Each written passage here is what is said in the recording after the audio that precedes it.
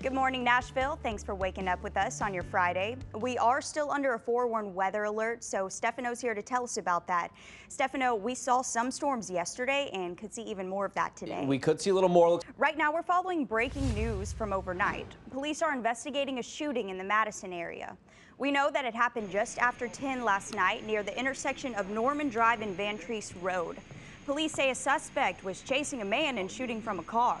The victim lost control of his car and went into an embankment. The car rolled over several times and the victim was thrown out. We know he has serious but not life-threatening injuries. And at this time, we don't have any information on the suspect. We'll be sure to bring you any updates we receive, both on air and inside our free News 4 app. Right now, the latest executive order from Governor Bill Lee is being misinterpreted. It's enough for his office to send an email to lawmakers addressing conspiracy theories. News 4's Cameron Taylor is sharing the governor's reaction to the order. The sections of the executive order being misunderstood have also been included in previous orders. If you want to read the full email to state lawmakers, we have that posted right now on the News 4 app. Right now, Tennessee is reporting more than 5,500 new infections from the coronavirus. This is another spike in cases over the past couple of days. Currently, more than 2,000 people are battling the virus in our state's hospitals. Now, according to their Facebook page, Sumner Regional Medical Center says there are no beds available and that it's impossible to find an empty ICU, ER, or surgery bed in the mid-state. This morning, we're hearing from another doctor who was at the infamous Williamson County School Board meeting earlier this week. That meeting has since made national news. He tells us before he even walked to his car, he grabbed his wife and reminded her that their message has always been clear. This is about saving lives. That was Dr. Maxwell speaking, and he was not threatened. He left the meeting before things got out of hand. But in that video, you can hear one man saying, "We know who you are. You can leave freely, but we will find you." Dr. Fauci went on to talk about schools doing in-person learning this fall. He says we have to do everything we can to keep kids in school considering the current crisis. An official with the World Health Organization says the pandemic may have come from an infected Chinese lab worker. A WHO investigator had concerns about biosafety at a lab close to the market where the first cases came from. That lab may have not handled COVID properly, but when the WHO released its report, they found that a lab leak was extremely unlikely to have caused COVID in humans. Critics say that the WHO investigation is flawed because it was not intended to find a link to the lab. The FDA authorized another COVID-19 vaccine dose for certain immunocompromised people.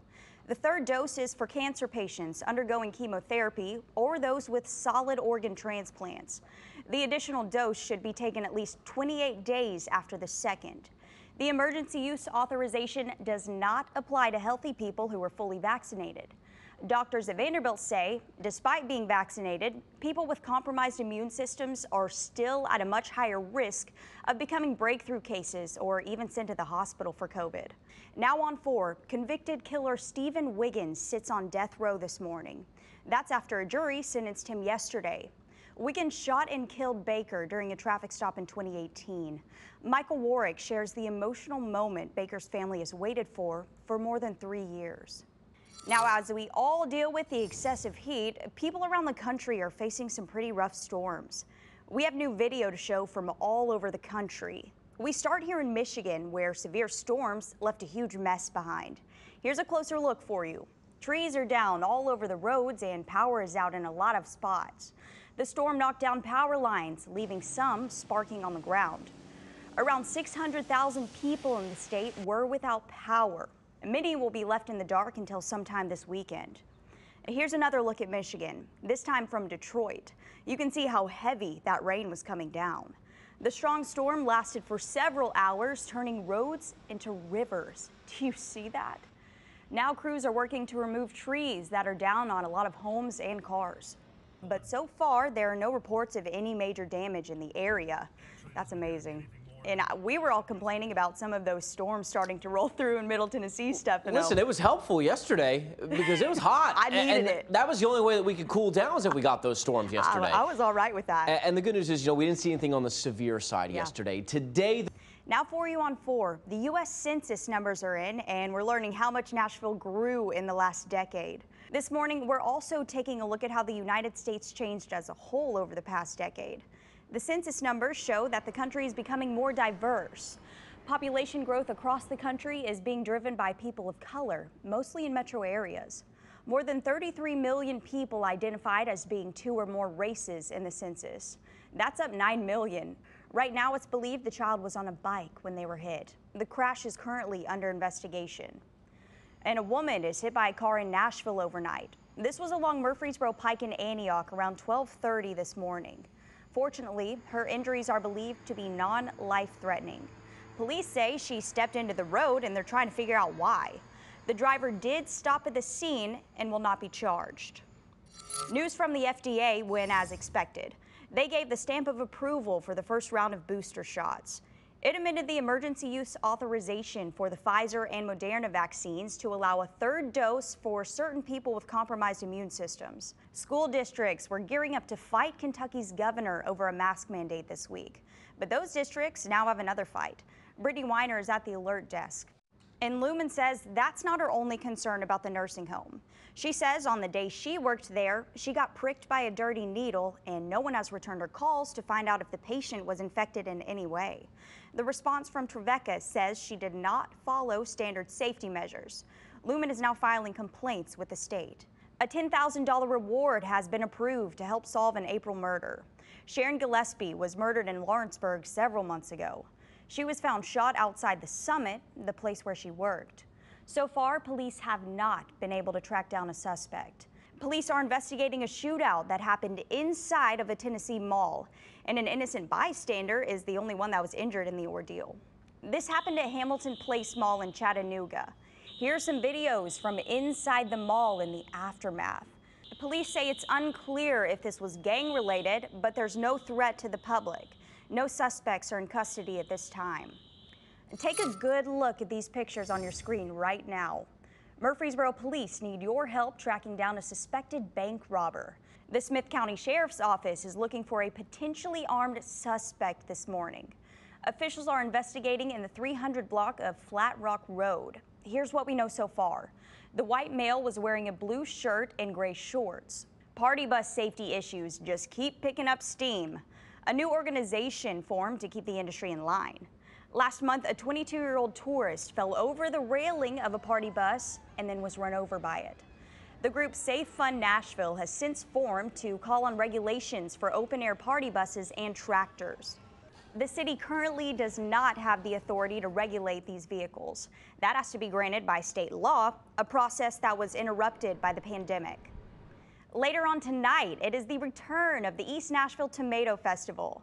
Final preps are underway at 5 Points. The entire event started around an art show focused on tomatoes and other fruits and vegetables. Well, it's evolved into much more than that over the years, but it does still hold on to its origins. All centered around, of course, tomatoes. Love that little clock behind him, too. So again, the whole thing kicks off tonight and will run through tomorrow. The Pentagon announced that they will send in around 3,000 more troops to assist. The move comes as the Taliban seizes another capital in an unrelenting sweep across the country. Melissa Rainey reports. New video of a sight you never want to see while you're doing your laundry. A man goes ballistic in a Tokyo laundromat, throwing clothes and destroying doors. Now it starts off normal. He's just acting like any other customer, right? Well, then the madness begins as he kicks a dryer and starts to toss other people's clothes on the floor. He even slammed a rack into the glass door. George King Thompson climbed the 23-story tower without ropes. King Thompson wants to highlight awareness of climate change through his journey. Fortunately for this climb, the building essentially has ladder-like structures all the way up to the top. What do you think, Stefano? Could you do it? No. Or would you even want to? I feel like I'd want to if I had a harness. Yeah. Without that, Without no thank the you. ropes? I do not trust my abilities that much. 23 stories. No. Your arms would be burning. Maybe 2 stories without a harness. That's a ladder. And clean the pushing it. gutters, and then that's about it. I can't do anything other than that. Could you do it? No. Would you try, though, if you had a harness? Yes, I think it'd be Okay, fun. all right. It's adventurous. That's all that matters, right in the long I need run. the ropes, though. Come on. Yeah, that's a good idea. All right. A 6-year-old Milwaukee boy is trying to get a new home in one of the most creative ways possible. Starting with just a paper clip, Jackson Promo is trying to trade his way all the way to the top. His mom told him about a story of someone doing it successfully in 2005, so Jackson decided it would be a great way to help his family out. In just 3 days, he's already traded up to these 2 lawnmowers. He's getting some help too. The community already donated some items to his cause. Plus, Jackson already has 716 trading partners on his Facebook page, trying to help him work his way up to a house. Anything that doesn't wind up being traded will be donated to charity. Oh, that's